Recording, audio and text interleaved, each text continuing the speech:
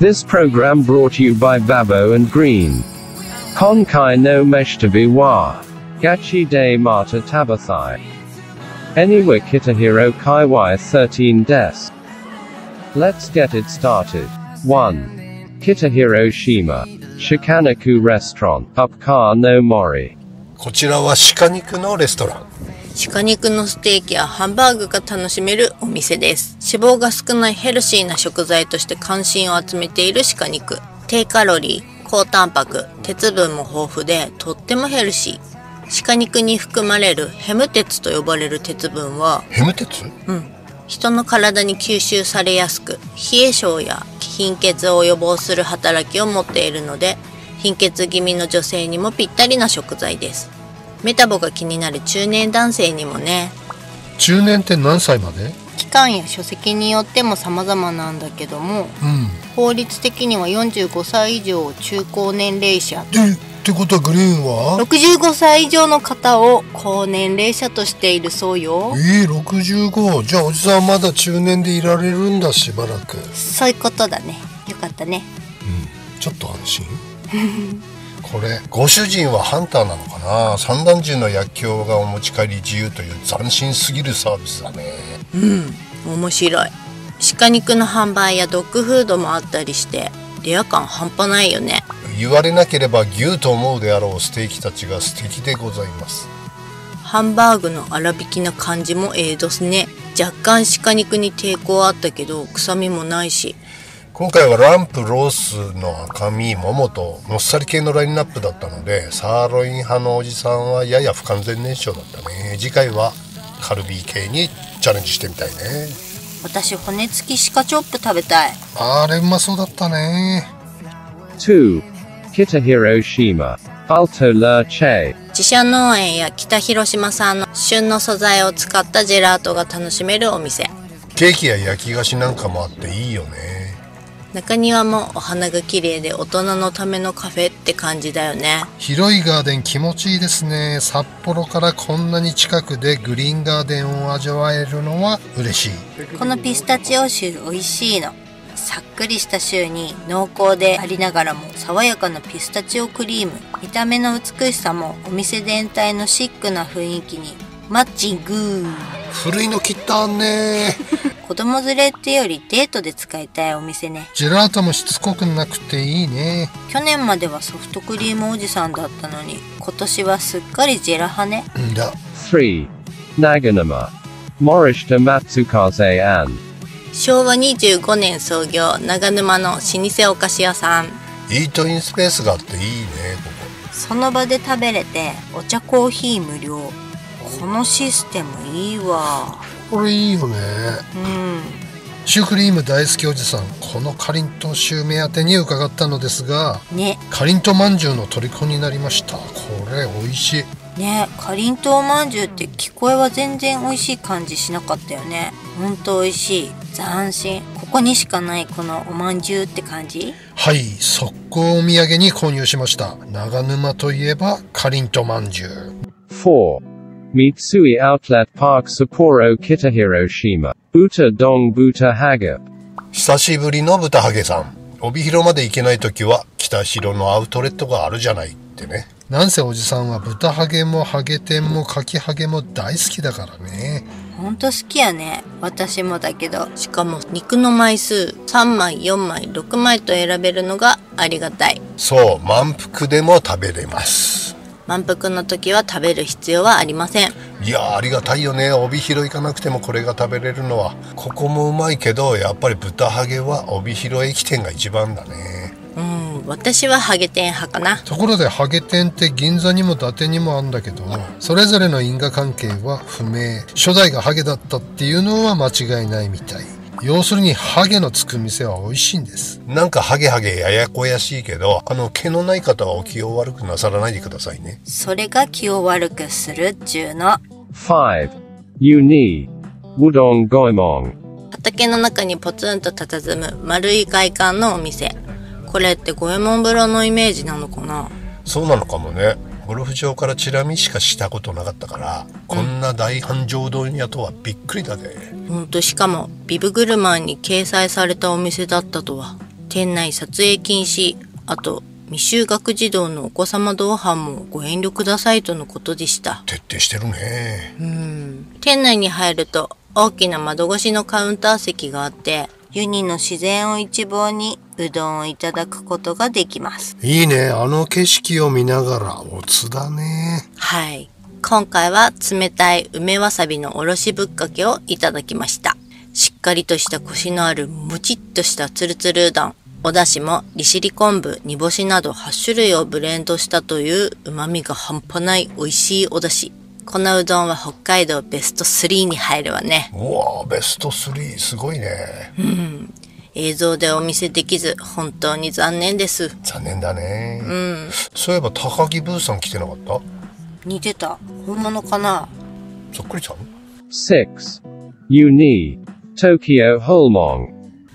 ユニの大人気ホルモン。地元の方々はホルモンだけ買いに来てるんだね。ひっきりなしに。ところでなんで東京ホルモンなの？ね、調べたら、今から60年以上前に東京出身の店主がここユニ町でバグ店を営んでいたそうなの。ふむふむ。東京出身だからユニの人たちから東京さんという愛称で呼ばれていたんだそう。なるほど。時代の流れかバグ店を辞めてなぜか東京食堂という食堂を開業すると、それからどうしたの？ホルモンが美味しいと話題になったそうなんです。なるほど。人気のホルモンに特化して東京ホルモンになったってわけね。んだ。やっぱこの端っこがもんじゃチックに焦げてくるのが美味しいよね。間違いないっす。塩ホルモンもいいけど、これ系の味噌ホルモンが好きですね。ところでホルモンは関西弁のホールモンから来てるっていう説は嘘のようですね。あら。放られていた。標準語で言うと捨てられていた。北海道弁だと投げられてた。そういう時代は存在しなかったようなんです。やっぱりなんかネタっぽいもんね。7. Anywhere. Sumiyaki Buta Don Kulkai。北広島界隈豚丼の名店結構ありますよね。このお店は随分とテレビで紹介されてる有名店ね。テレビ効果もあり、札幌近郊では最もメジャーな豚丼屋さんじゃないでしょうか。帯広豚丼もほぼ全店やっつけてます我々MESHITABEで、どうだいお味の方。帯広でもトップクラスに入るであろう豚丼であることは間違いないけど、ナンバーワンにはなれないかな。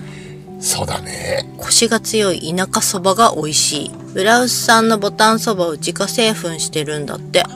ボタンそばは北海道で古くから作付けされていた品種。栽培が難しいことから生産量の少ないため幻のそばと呼ばれているんだそうだよ。そんな幻のそばと豚丼セットでいただけるのが斬新でですわね。はい。このおそば好き。かなり美味しいそばだねこれ。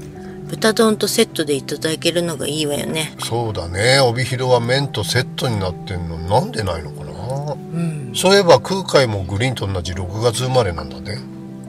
そうなの？開店日ってことは？西暦774年6月15日生まれさ。いや、それ本物の空海。Onsen information. Anywhere. Honoka。この辺りは水風呂がいいんですよ。はい。千歳の縁もまあまあ良くて水風呂の温度15度ぐらいかな。恵庭はラフォーレもほのかも13度前後とキンキンになるよ。整います。整う。ほのかにはキャンプ施設も併設されてるから、キャンピング&温泉入り放題のプランなんかもあるから要チェックだね。8. Kuriyama. Taiho。栗山の大人気ラーメン店。連休というのもあり大行列です。ねえ、全員来てる。栗山にこんなに人いるんかねっていうぐらい並んでたね。はい。懐かしい感じの昔ながらの味噌ラーメンです。西山麺が美味しいですね。久しぶりに食べると。隠し味的なピリ辛で締まった味の味噌スープがいいですね。作ってる兄さんが一杯ずつ味見してるのが好感持てます。ラーメン屋ではあまり目にすることのない光景ですからね。そう言われればそうね。ラーメン屋さって味見しないよね。だろう、レシピが決まってるのはわかるんだけど大切なことだよね。あとは女子の味見も随分なさったのかしら。何を言うんだい。 9. U Bali,うさぎやかしほ。セブンイレブンのレジ前にあります。なんとも魅惑的なフォルム&ネーミングじゃないですか。おじさんイチコロです。ふわふわで油っぽくないドーナツ、シナゴモン。なんかウルトマンの怪獣かなそれは。ウルトマン。ふわふわで油っぽくないドーナツ。シナモンが効いてて美味しいわ。セブンイレブン空知ユニ店、長沼店、千歳空港でも。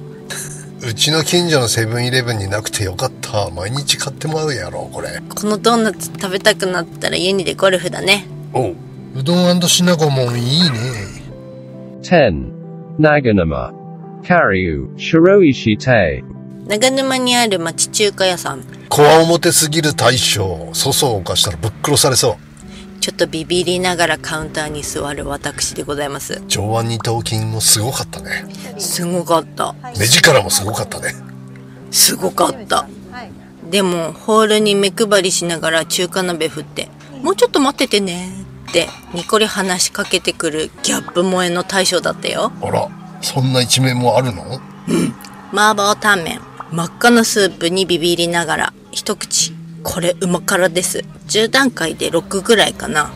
そこまで辛くないね。うん。ひき肉も粗めで食べ応えあるし、旨味甘みも感じられる美味しい麻婆タンメン。ただ油断して麺をすすると危険。キラキラ注意報出ちゃうわ。ああ、むせ返るやつ。そうそうそう。おじさんは気ぃつけないとダメだね。そう、マジダメよ、スターダスト。心配能力出川並みだからね。ブワーなるよ。11. Anywhere Sweetgrass。自然豊かな町外れの森にある人気レストラン。ガーデンにはお花がいっぱい、ログ調の可愛いお店。時間がゆっくり流れる感じ、癒される。ペットも店内に連れて入れるのがいいよね。ジャズが流れる店内にはカレーの匂いが立ち込め、食欲を掘り起こされます。カレーの誘惑に負けそうになったけれども、ゴルゴンカルボナーラが人気のようなので、今回はカルボりました。で、いかがでしたか？超アルデンテで美味しいカルボナーラでしたね。ゴルゴン苦手系の方でもギリいけるゴルゴンカルボかと思います。足の指つらせて痛いけど気持ちいいみたいな、痛気持ちいいみたいな。ゴルゴンちょい臭いけど草うまいみたいな。私はやっぱりナポリタン。これマジ全力全開ナポリタン。んだ。トマトペースのイタリアンっぽいとかじゃなく、完全無欠のジャパニーズナポリタンだね。そう、すっごい懐かしい味。ケチャップ好きにはたまらない。ソイショコラも気になったけど。次回はカレーとソイショコラをやっつけに来ようぜ。Golf Information Zui and Country Club。随園カントリーはプレイしなくても練習場が開放されてて、レンジ15球100円、アプローチもバンカーも練習できていいよね。次回は練習とカレーとソイショコラね。アプローチ勝負負けた方の払いね。オッケー、負けないわよ。12. Uni Wushi Go Yano Ice。子供から大人まで大人気。ユニといえばここ、牛小屋のアイス。ね、おじさん知らなかったんだよね、ここ。逆にびっくり。おじさんが来てないなんて。どうですか、お初の牛小屋さんは。ビッグボス新庄剛志に通じる何かを感じるやっちゃん。オーナーさんなのかな。お客さんに楽しんでいただきたいというのが詰まりまくったお店って感じだね。アイスのネーミングに挑戦状とか今日恋始めますって面白いよね。挑戦状受けて死んぜよう。シークワーサーレモン味でまあまあ酸っぱかったね。今日恋始めますはカルピス&パイン。全部混ぜ混ぜにしたらめっちゃうまかったね。いちご味になった。あんた子供みたいに混ぜ混ぜしとったね。それにしてもオーナーのやっちゃんは年取らないな。黒すぎて背景と同化してたけど賑やかだったから存在感半端ねえ。壁から恋してたね。年齢不詳だわ。推定年齢はね45から82歳ぐらいだね。レンジ広。13. Anywhere Soba Dokoro Juan。恵庭郊外にある小さなお蕎麦屋さん。ここはなんと1日限定10食のお店なんです。そうなの。必ず事前に電話で確認しないとお邪魔するのは難しいわね。特に週末は。10食じゃあっちゅう間に完売しちゃうもんな。店主さんが初めていらした方には、うちはそば粉だけで売っているのでせいろをおすすめしていますって丁寧に説明してくれるのよ。起き上がるまで窓から見えるそば畑を眺めて待ちました。そば畑を見ながらそばを食すってなんとも贅沢だね。10割そばとは思えないほど細くてキュッと締まった喉越し、いいおそば、つき汁もしょっぱすぎなくて私の中でナンバーワンについに出ました。ナンバーワン出会えちゃいました。2日待った甲斐があったね。はい、本当そばのために2泊延泊ってなかなかよね。でも本当に待ってよかった。店の前にもみじ並木があったじゃん、あれ秋には綺麗に紅葉するんだろうから、その頃また来ようぜ。ナンバーワンそば、おじさんも食べてみたいからね。うわ、賛成。絶対素敵ね。紅葉もそばも。でも秋まで待てるかな。次回のMESHITABEはガチでまた食べたい滝川福川界隈です。お楽しみに。See you soon。 20歳の時に金髪にしたんですよね、バンドやってて。したっけ、横着もんだからパッチテストも何もせずに、ブリーチしたもんだから自分でね、アナフィラキシーみたいになったんですよ。もうものすごい腫れ上がってですね、顔が。顔も？立体的な地図がこう全身に描かれてるような。ボッコボコ。そう。そして熱が出て悪寒が来て、もう痒くて大変な状況だったんですよ。はい。運悪く内科に行ってしまったんだよね。近くにあったね。そしたっけ、入院させられて、肝臓の数値が異常だからこれは危ないと、入院ですって言われてさ。で薬飲んだりね、注射打たれたりはするんだけど、全然良くなる。内科で1週間経っても何にも良くなんねえから、さすがに頭にきて、ちょっと看護婦さんの目を盗んで脱獄してね病院を抜け出して学校も病院もよく抜け出しますね、皮膚科に行ったんですよ、ひょっとしてこれ皮膚の病気なんじゃないかと思ってね、そしたら皮膚科の先生が俺の顔見るなり、あーっつって、ひどいねっつって、って言いながら注射1本肩1本って打ってでしたっけ、すぐ治って、それから医者の言うことを鵜呑みにしなくなったんだよね。ちょっと特殊ね、それもね。だから今回のちくわ騒動もある意味納得だよね。医者もいろいろいるんだよ。もう一個あった面白いの、本当にね、ドリフの世界ですよ。もしもこんな医者があったらやだ、熱出たんだよね、で仕事休む気がなかったから、ちょっと辛いから注射1本打ってもらおうと思って行ったんですよ、近所の病院に。そしたらかなりベテランの80だいぶ過ぎてますよねみたいなじいちゃん出てきて、じいちゃんもうね半分ダメなんですよ、体。お医者さんが、こんな敬遠しながら出てきて、じゃあ注射1本打ちましょうねみたいな感じでいや、片手でこのじいちゃんどうやって注射打つのかなと思ったらばあちゃん出てきて嘘でしょ。ほんとばあちゃんがこう針をこう押さえて添えて、そこをじいさんが来てブスって刺して、怖いマジでもしもこんな医者があったらの世界だよね。たまったもんじゃないよね。そうだね、定年ってないからね、医者はね。あれはやばいっすよ。怖めっちゃ見てみたいそれこんなのあんのか現実に。すごい。ある意味高速道路逆走高齢者問題と同じだね。ああ、そうだ。